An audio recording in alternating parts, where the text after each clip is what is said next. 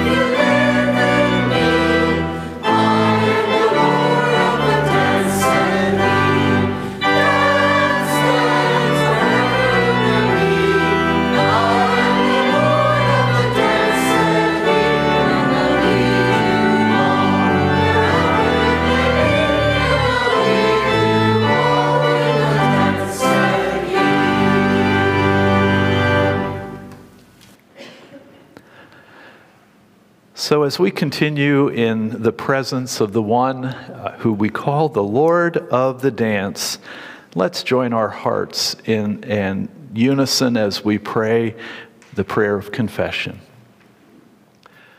Almighty and creating God, we come before you today as people who are separated from one another by fear, prejudice, and ignorance. By our language, actions, and facilities, we declare insiders and outsiders in our lives and in our church.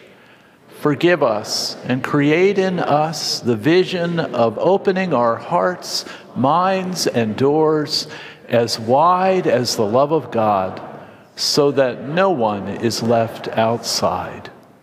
Help us to reach beyond ourselves, to discover the joy of community. Give us the patience to discover that all people have gifts and abilities to share with our community of faith. We pray in Jesus' name. Amen. Amen. Please be seated.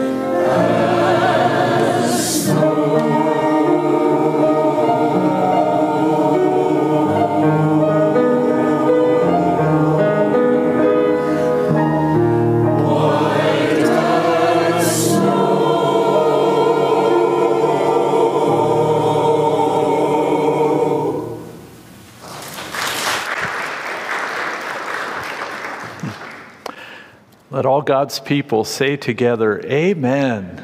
Amen. Thank you. Thank you. Well, we're so grateful, Doug, to have you with us this morning for worship. Before I invite you to come and take the pulpit, I just want to share with the congregation a few things about Dr. Douglas Curry, who serves as the Worship Ministries Pastor at Messiah University, where he teaches and gives faculty oversight to the Music and Worship degree program. He holds a BA from Messiah University, an MA from Lancaster Bible College Graduate School, Capital Seminary, and the DMin from Wesley Theological Seminary. In addition to his extensive involvement giving direction to worship arts ministries in local churches and the academy, Doug teaches the core courses in history, theology, and practice of worship at Capital Seminary. An accomplished professional vocalist and choir director, Doug's vocational world also includes conference, workshop teaching events, choral, adjudication, as well as a consulting practice, working alongside of churches, much as you did here at First Church a couple of years ago, to assist in the development of the worship and liturgical arts ministries. Doug is married to Heidi. They've been married 30 years, and he has 3 sons, Nathaniel, Samuel, and Daniel. His son Samuel is dual diagnosed with Down syndrome and autism and was born with 2 congenital heart defects. Their experiences with Sam and the church have enhanced their understanding of varying abilities, sensitivities, and the beauty of intuition. And it is a great joy for us, Doug, to welcome you to First Church this morning. Let's welcome Dr. Curry to our church.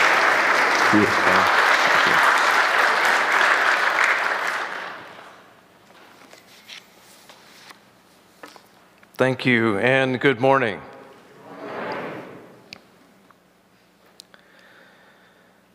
You will learn to love him. A dear friend said to me as I struggled to come to terms with the birth of my son, Samuel.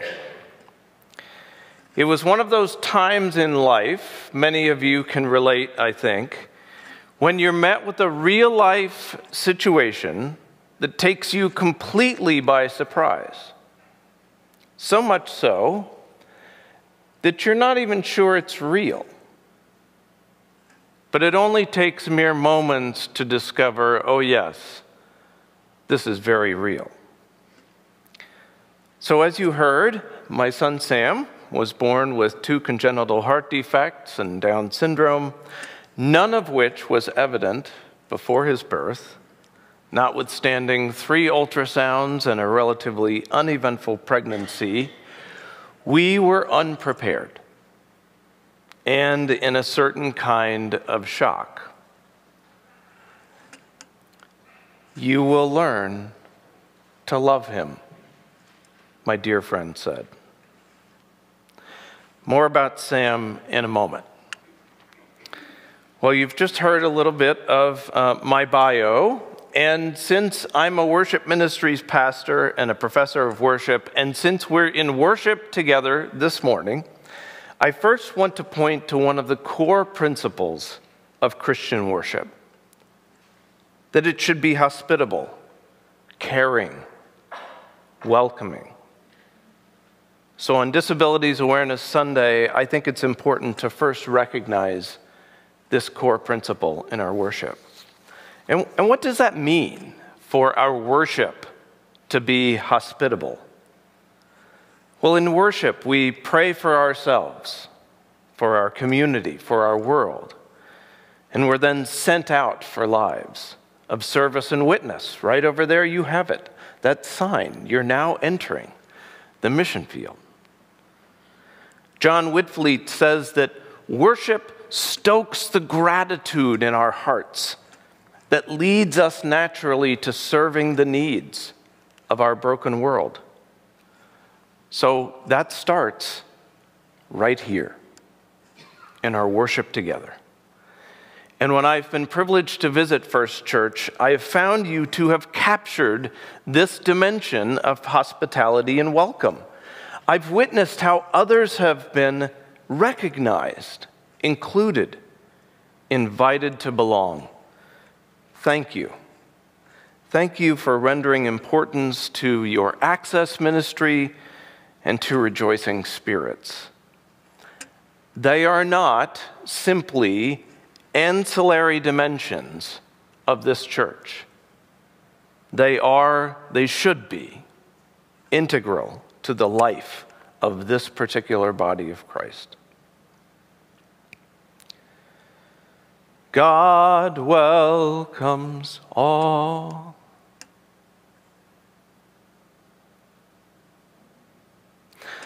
My wife Heidi and I have 3 boys, as Pastor Denny mentioned. And in recent years, Sam is now known to us as having Down syndrome and full autism spectrum disorder. And for our family, the nature of life, both in and out of the church, is a daily reality full of joys and challenges, learning and growth, moments of comfort, and at other times, complete disorientation.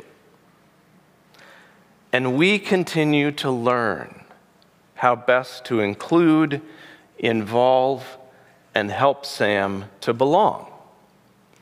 Because hospitality doesn't come naturally for some of us. And Sam continues to tolerate us, our misunderstandings, and he teaches us on an ongoing basis what it means to be fearfully and wonderfully made. Disabilities Awareness Sunday is not, and I hope you know this, the church bringing some kind of larger cultural narrative into its doors in order to join the inclusivity generation.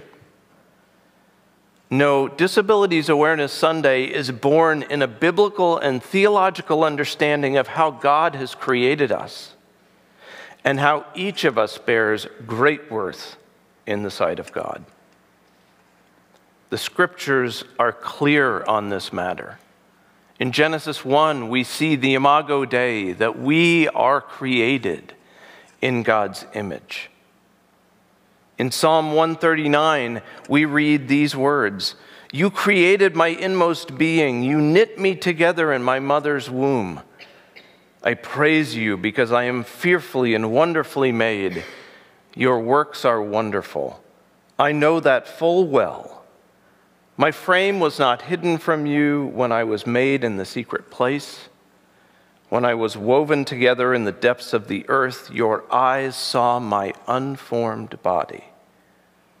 All the days ordained for me were written in your book before one of them came to be." And in John chapter 9, Jesus challenges the long-held Jewish belief that calamity or suffering or disability was the result of some great sin. As Jesus went along, he saw a man blind from birth. His disciples asked him, "Rabbi, who sinned, this man or his parents, that he was born blind?" "Neither this man nor his parents sinned," said Jesus. "But this happened so that the work of God might be displayed in his life." And the Apostle Paul gives us specific instructions to the church as to how we should respond. God has arranged the parts in the body, every one of them, just as he wanted them to be. If they were all one part, where would the body be? As it is, there are many parts, but one body.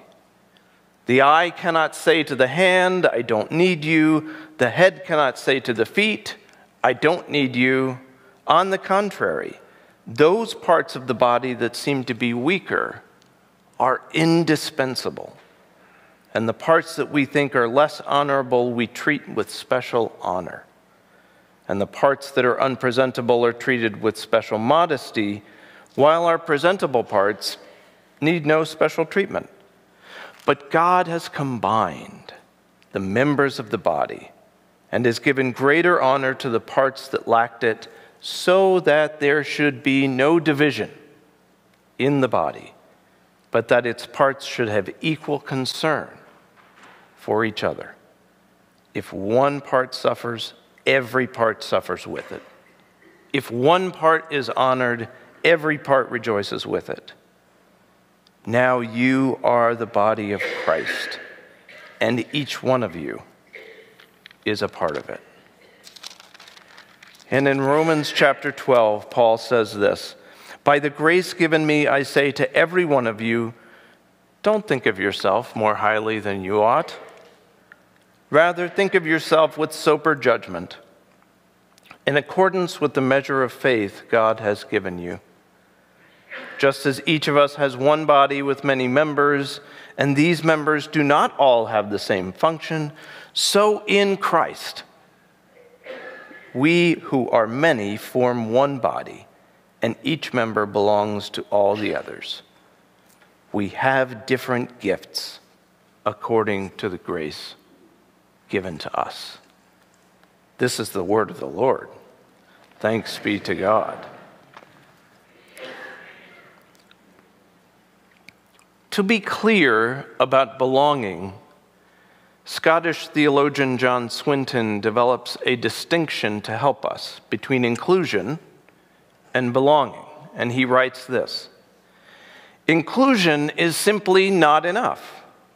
To include people in society is just to have them there.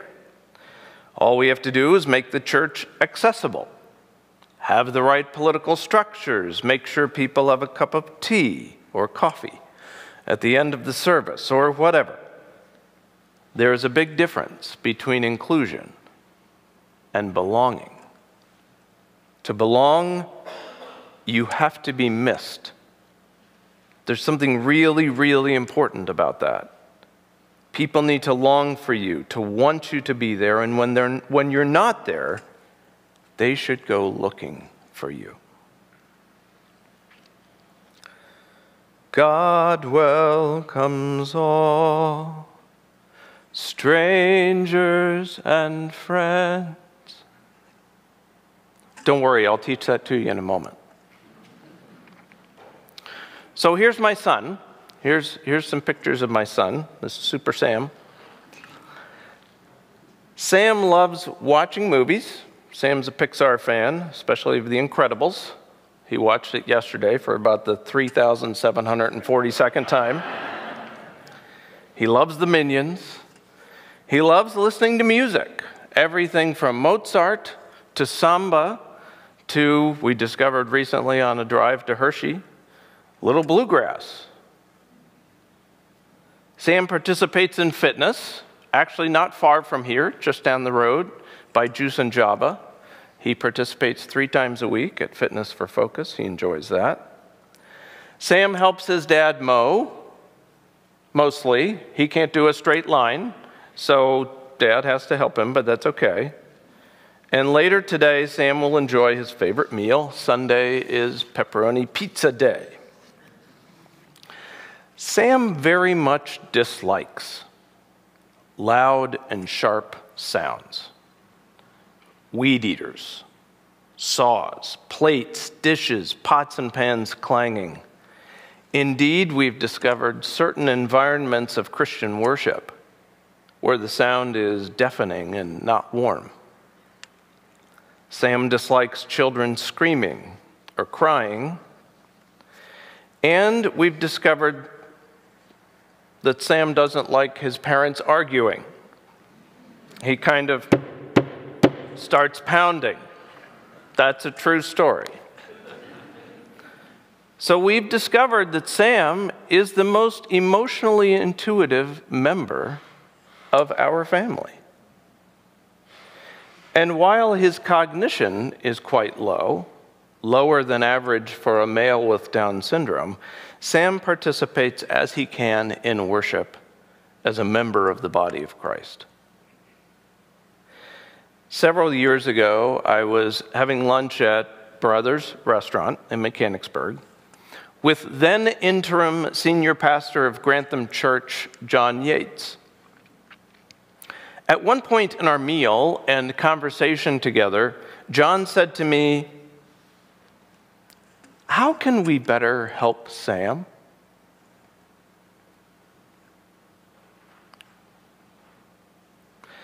As one who typically doesn't struggle to determine what to say, I was silent.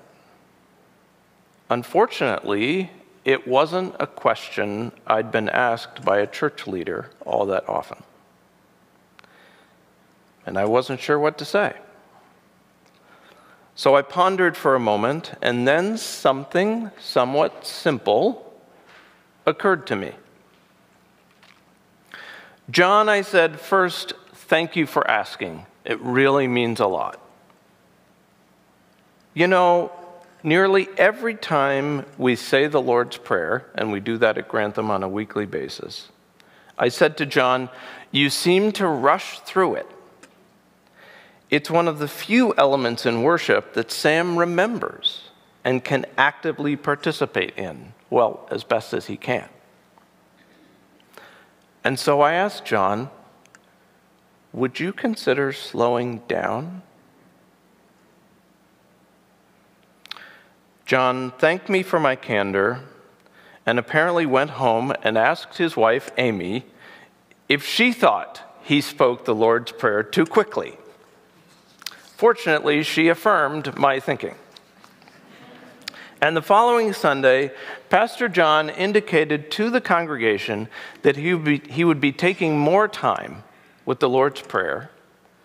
And even as we have progressed with a new senior pastor, we continue as a congregation to pray that prayer together at a more measured pace. You see, this story isn't about inclusion. It's about belonging. God welcomes all, strangers and friends. God's love is strong. What about you and this congregation at First Church? How can you participate in helping everyone gain a sense of belonging? If I may, let me suggest a few things as the dad of a child with a developmental disability. Some pleases and some please do nots. Please ask those in your congregation with special needs or family members with special needs what you can do to help. And know that they might not be sure at first. So take the time to listen and be open to a certain initial discomfort in your collective attempts to be a more belonging kind of congregation. Please do not ask these families how to do this in a rushed or harried way in the hallway somewhere here at church. Honestly, for some of us, we don't even know how we're doing at any given moment of the day. And it's all we can do to have just gotten here this morning. Recognize, rather, that we're here. Greet us warmly. Sometimes that's all we need. And please do not tell these families how special they are because they have a family member with a disability, or that God chose them because he loves them more, or something like that. I've been told both of those things over the years. And let's be honest here, we all have special needs, right? And personally, I've learned that as much as I might help Sam, as much as I might teach and nurture, that Sam has also been my teacher along the way. So be open, as the scriptures have indicated this morning, for the members of the body of Christ to serve you as well. You will learn to love him, my dear friend said on the day of Sam's birth. And she was right. What was complete disorientation and discomfort has become for us a journey of learning how to love. Who is it in your congregation that needs to learn from you and be helped by you to belong, so that they can belong as a full member of this first church, body of Christ? God welcomes all, strangers and friends. God's love is strong and it never ends. This is a song from South Africa. You're fortunate. I could have you sing it in another language. This is a walking song, and it's something that sort of engenders this idea. So let's sing this together if we can. Let's have the words on this. Thank you very much. God welcomes all, strangers and friends. God's love is strong and it never ends. One more time. God welcomes all, strangers and friends. God's love is strong and it never ends. Amen.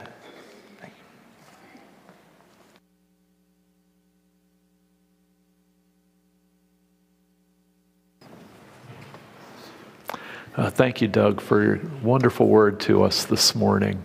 Will you please stand as we sing together, "Great is thy faithfulness."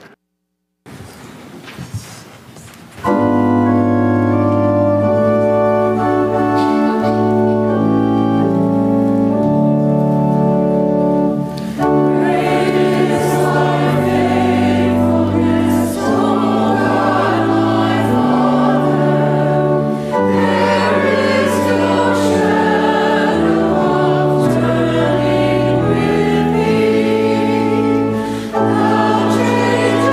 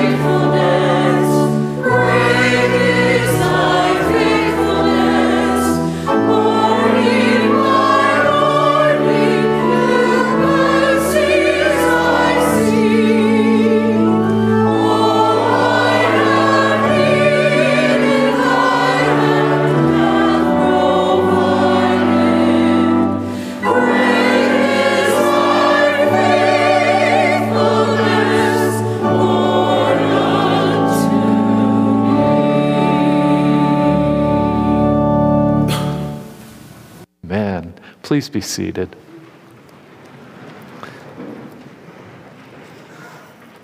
I invite you now to join with me in a time of prayer. Let us pray.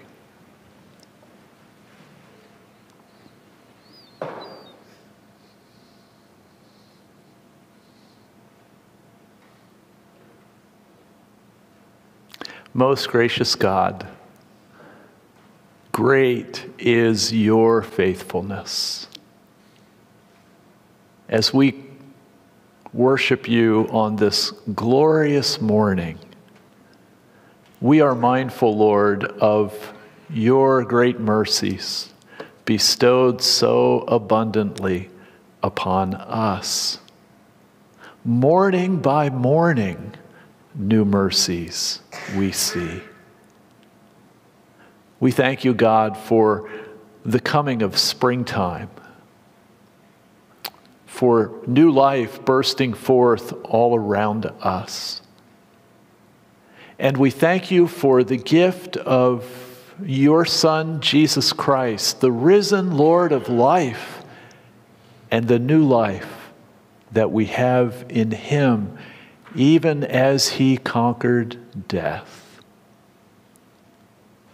We thank you as well, Lord, that you created each of us in your own image,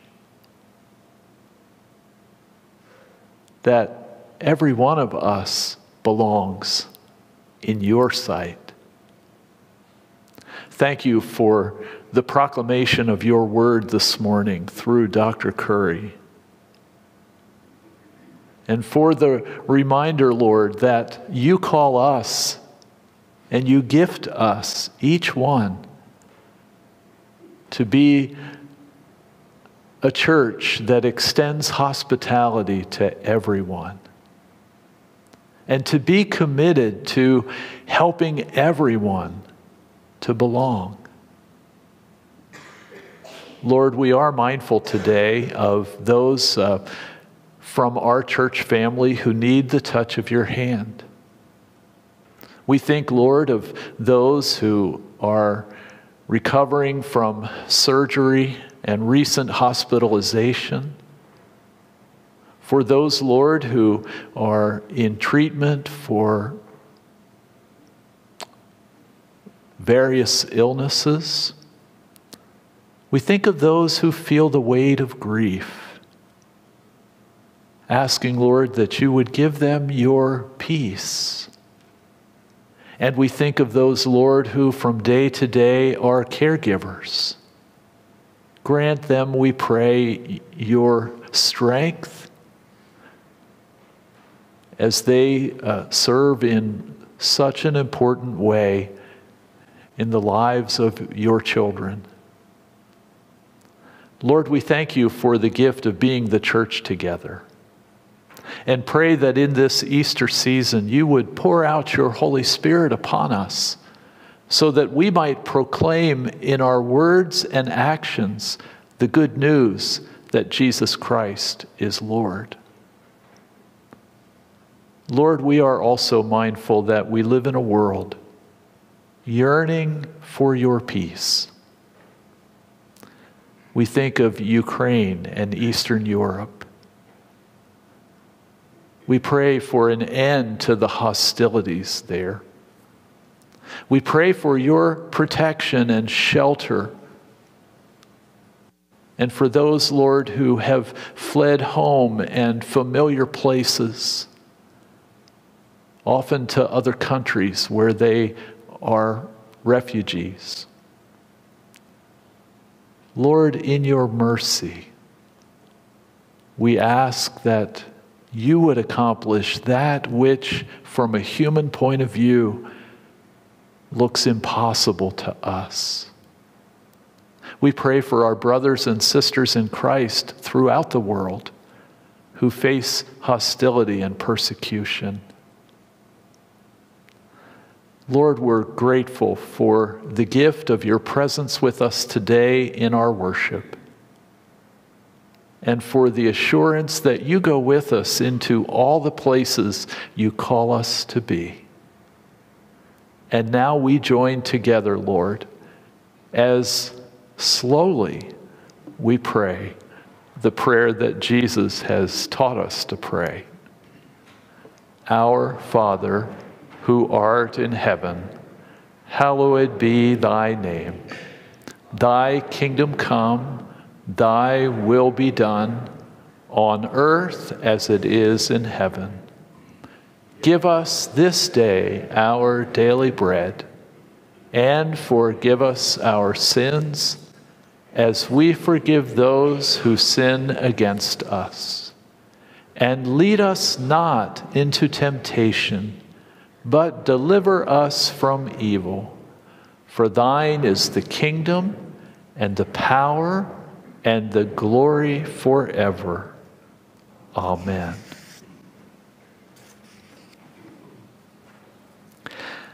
Once again, I'd like to welcome you all to worship at First Church, and want to share some things that are happening in the life and ministry of our church, even as I invite you to visit our church website, where there's a lot of information, including a copy of our bulletin for today.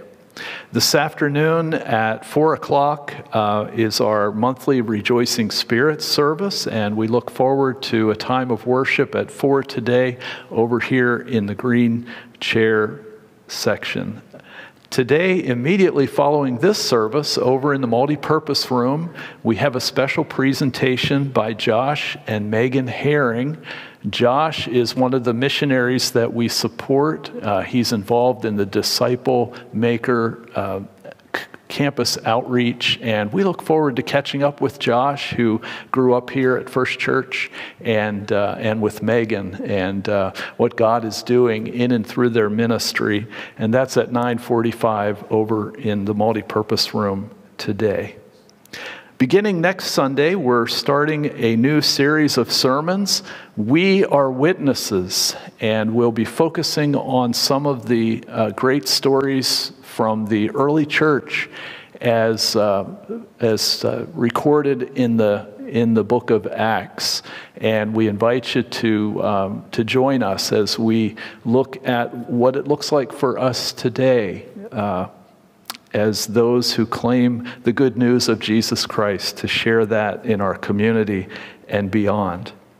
Also, we look forward this summer to once again having Vacation Bible School. And the theme this year is Food Truck Party. We invite you to mark the dates of July 11 to 15. We're hoping to have a lot of children as well as others involved in that great week. And we have an early registration period that's coming up. That registration will begin next week, actually, for Bible school this summer, and we look forward to that. We also have a fellowship event planned on May the 3rd, a pickleball picnic.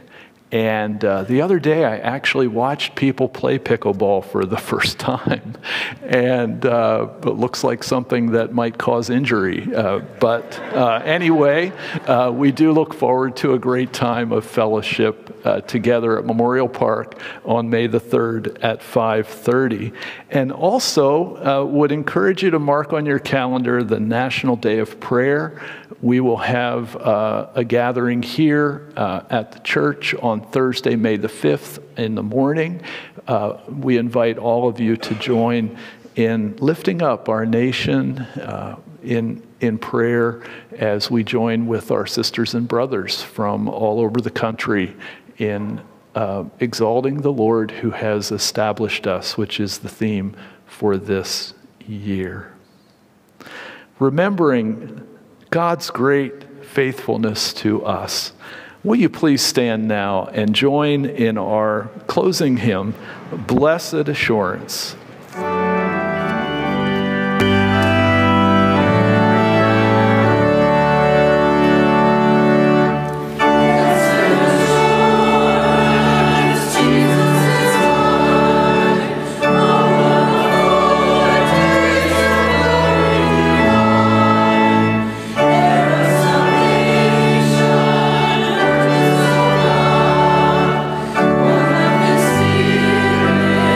Washed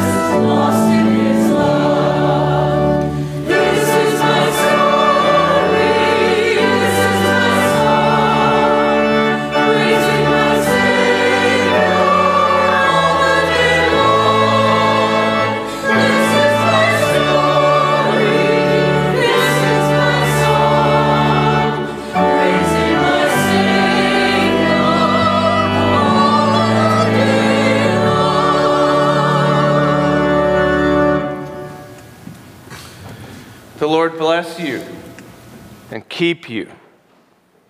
The Lord make his face shine upon you and be gracious unto you. The Lord turn his face toward you and give you his peace, both now and forevermore. Amen.